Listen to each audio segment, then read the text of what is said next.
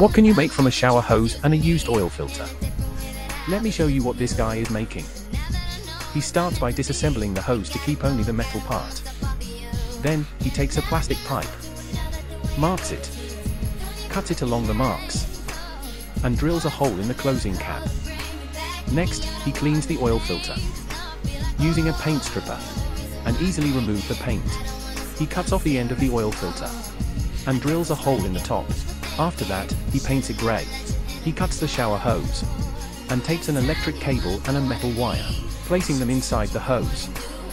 He installs a lamp socket onto the oil filter body, connects the electric cable to the socket, and installs a switch on the plastic pipe.